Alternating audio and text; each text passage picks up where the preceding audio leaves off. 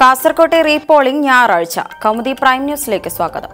കാസർഗോഡ് കള്ളവോട്ട് നടന്ന മണ്ഡലങ്ങളിൽ റീപോളിംഗ്. കല്യാശ്ശേരി, പയ്യന്നൂർ നിയമസഭാ മണ്ഡലങ്ങളിലെ 4 ബൂത്തുകളിലാണ് റീപോളിംഗ്. കല്യാശ്ശേരിയിലെ 19, 69, 70 നമ്പർ ബൂത്തുകളിലും Kannur Taliparamba പാമ്പുരുത്തിയിലെ booth number 166ലുമാണ് repolling. മുഖ്യ തെരഞ്ഞെടുപ്പ് ഓഫീസർ തീരുമാനം അറിയിച്ചു. കേന്ദ്ര തെരഞ്ഞെടുപ്പ് കമ്മീഷനുമായി ആശയവിനിമയം നടത്തിയ ശേഷമായിരുന്നു പ്രഖ്യാപനം. റീപോളിംഗ് ഞായറാഴ്ച നടക്കും. തീരുമാനം സ്വാഗതം ചെയ്ത് കോൺഗ്രസും ബിജെപിയും. കൂടുതലിടങ്ങളിൽ റീപോളിംഗ് വേണമെന്ന് കാസർഗോഡ് UDF സ്ഥാനാർത്ഥി രാജ്മോഹൻ ഉണ്ണിത്താൻ. വോട്ടിംഗ് 90%-ലധികമായ ഇടങ്ങളിലും റീപോളിംഗ് വേണം. തീരുമാനം തിരിച്ചടിയാവുക ലീഗിനെന്ന് CPM. കമ്മീഷന്റേത് ശരിയായ ഇടപെടലെന്ന് BJP സ്ഥാനാർത്ഥി രവീശ തന്ത്രി. തിരഞ്ഞെടുപ്പ് കമ്മീഷൻ ശരിയായ തീരുമാനമെടുക്കുമെന്നാണ് പ്രതീക്ഷ എന്ന് മന്ത്രി EP ജയരാജൻ. എല്ലാ രാഷ്ട്രീയ പാർട്ടികളും ഇത് സ്വാഗതം ചെയ്യണം. പ്രഖ്യ ഗോഡ്സെയ്ക്കൊപ്പം. മഹാത്മാഗാന്ധിയുടെ ഘാതകൻ നാഥുറാം വിനായക് ഗോഡ്സെയെ പ്രകീർത്തിച്ച് ഭോപ്പാലിലെ BJP സ്ഥാനാർത്ഥി പ്രഖ്യ സിംഗ് ഠാക്കൂർ. ഗോഡ്സെ രാജ്യസ്നേഹിയായിരുന്നു, ആയിരിക്കുമെന്ന് പ്രഖ്യ സിംഗിന്റെ പ്രസ്താവന. ഗോഡ്സെയെ തീവ്രവാദിയെന്ന് വിളിക്കുന്നവർ ഈ തിരഞ്ഞെടുപ്പ് കാലത്ത് മറുപടി ലഭിക്കുമെന്നും ഗോഡ്സെ തീവ്രവാദിയാണെന്ന് പറയുന്നവർ ആത്മപരിശോധന നടത്തണമെന്നും പ്രഖ്യ. സ്വതന്ത്ര ഇന്ത്യയിലെ ആദ്യ ഭീകരവാദി ഗാന്ധിജിയെ വധിച്ച നാഥുറാം ഗോഡ്സെ എന്ന ഹിന്ദു ആയിരുന്നു എന്നത് ചരിത്ര സത്യമെന്ന് നടൻ കമൽഹാസൻ പറഞ്ഞതിന് പിന്നാലെയാണ് പ്രഖ്യ സിംഗിന്റെ പ്രസ്താവന. പ്രഖ്യ സിംഗിനെ വിമർശിച്ച് കോൺഗ്രസ് രംഗത്തെത്തി. BJP ആണ് ഗോഡ്സെയെ പിന്തുണയ്ക്കുന്നത് എന്നത് വ്യക്തമായി. ഗാന്ധിജിയെ അപമാനിച്ചവർക്ക് രാജ്യം മാപ്പ് നൽകില്ല. ഗാന്ധിജിക്ക് നേരെ വാക്കുകൾ കൊണ്ട് BJP വീണ്ടും വെടിയുതിർക്കുന്നുവെന്നും കോൺഗ്രസ്.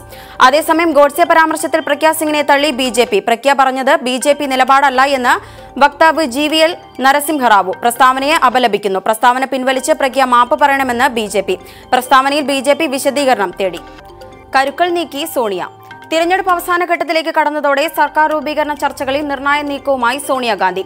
UPA ഘടകകക്ഷികൾക്ക് പുറമെ TRS-നെയും YSR കോൺഗ്രസിനെയും BJD-യെയും ഒപ്പം നിർത്താനുള്ള ശ്രമങ്ങൾക്ക് തുടക്കമിട്ടു. നവീൻ പട്നായിക്കുമായി ചർച്ച നടത്താൻ മധ്യപ്രദേശ് മുഖ്യമന്ത്രി കമൽനാഥിനെ ചുമതലപ്പെടുത്തി. തിരഞ്ഞെടുപ്പ് ഫലം വരുന്ന മെയ് 23-ന് സർക്കാർ രൂപീകരണത്തിന് സാധ്യത ഉണ്ടെങ്കിൽ ആ അവസരം പരമാവധി പ്രയോജനപ്പെടുത്താനാണ് സോണിയാഗാന്ധിയുടെ നീക്കം. ചന്ദ്രശേഖർ റാവുവിന്റെ 3ാം മുന്നണി ശ്രമങ്ങൾ വിജയം കണ്ടിട്ടില്ല. ബംഗാളിൽ മുഖ്യ ശത്രു ആയതിനാൽ BJP-ക്കൊപ്പം കൂട്ടുചേരാൻ മമതയ്ക്ക് കഴിയില്ല. ഫലം വരുന്ന മെയ് 23-നോ 24-നോ ചേരുന്ന പ്രതിപക്ഷ പാർട്ടികളുടെ യോഗത്തിൽ ഈ 3 മുന്നണികളെയും പങ്കെടുപ്പിക്കാനാണ് സോണിയാഗാന്ധിയുടെ നീക്കം. കണ്ണിറിയ ഓഫറുകളുമായി BSNL. ഈ സാമ്പത്തിക വർഷം മുതൽ 20 ലക്ഷം പുതിയ മൊബൈൽ കണക്ഷനുകൾ നൽകി BSNL. 1 ലക്ഷം ലാൻഡ് ലൈനുകളും 2 ലക്ഷം ബ്രോഡ്ബാൻഡ് കണക്ഷനുകളും 2.5 ലക്ഷം പുതിയ ഫൈബർ ടു ദി ഹോം കണക്ഷനുകളുമാണ് ലക്ഷ്യം. കൂടാതെ BSNL ഉപഭോക്താക്കൾക്കായി 1791 പുതിയ മൊബൈൽ BTSകൾ കഴിഞ്ഞ വർഷം സ്ഥാപിച്ചു. 4G സേവനം കൂടുതൽ ഇടങ്ങളിലേക്ക് വ്യാപിപ്പിക്കുകയും ചെയ്തു. BSNL ഉപഭോക്തൃ സേവന കേന്ദ്രങ്ങളുടെ ആധാർ എൻറോൾമെന്റ് സൗകര്യവും ലഭ്യമാക്കും. വൈഫൈ ഹോട്ട്സ്പോട്ട് സേവനം 25% ക്യാഷ്ബാക്ക് ഓഫർ, സൗജന്യ അൺലിമിറ്റഡ് ബ്രോഡ്ബാൻഡ് ട്രയൽ എന്നിവയും BSNL ഉപഭോക്തൃ സേവനത്തിൽ ഉൾപ്പെടും. പ്രതിമാസം 299 രൂപയ്ക്ക് പരിധിയില്ലാത്ത കോളുകളോട് കൂടിയ അൺലിമിറ്റഡ് ബ്രോഡ്ബാൻഡ് പ്ലാൻ, 666 രൂപയ്ക്ക് പ്രതിദിനം 2.5 GB ഡാറ്റയും പരിധിയില്ലാത്ത കോളുകളും, 1699 രൂപയ്ക്ക് പ്രതിദിനം 1.5 GB ഡാറ്റയും പരിധിയില്ലാത്ത കോളുകളും BSNL നൽകുന്ന ആകർഷക ഓഫറുകളാണ്. BSNL ബൾക്ക് SMS പോർട്ടലും നിലവിൽ വന്നു. ആകർഷകമായ SMS പാക്കേജുകളും ഇതിന്റെ ഭാഗമായി ഉണ്ട്. 26 രാജ്യങ്ങളിൽ മൊബൈൽ പ്രീപെയ്ഡ് വരിക്കാർക്ക് ഇന്റർനാഷണൽ റോമിംഗ് സൗകര്യം, ആമസോൺ പ്രൈം മെമ്പർഷിപ്പ് എന്നിവയും BSNL ഉപഭോക്താക്കൾക്ക് നൽകുന്നു.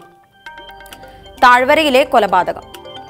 ജമ്മു കാശ്മീരിലെ ഭദേർവയിൽ കന്നുകാലികളുമായി പോയ യുവാവിനെ വെടിവെച്ചു കൊന്നു. പുലർച്ചെ 2 മണിയോടെയാണ് നയീം ഷായിഖ് എന്ന യുവാവിനെ വെടിയേറ്റത്. സംഭവസ്ഥലത്ത് വെച്ച് തന്നെ യുവാവ് മരിച്ചു. യുവാവിനൊപ്പം ഉണ്ടായിരുന്ന ആൾക്കും പരിക്കേറ്റു. ആക്രമണത്തിന് പിന്നിൽ ഗോസംരക്ഷകരെന്ന് ബന്ധുക്കൾ ആരോപിച്ചു. നാടൻ തോക്ക് ഉപയോഗിച്ചാണ് വെടിവെച്ചതെന്ന് പോലീസ് നിഗമനം. കൗമുദി പ്രൈം ന്യൂസ് സമാപിക്കുന്നു. അടുത്ത വാർത്തകളുമായി 1 മണിക്കൂർ ശേഷം റോസ്മരി ചേരും. നമസ്കാരം.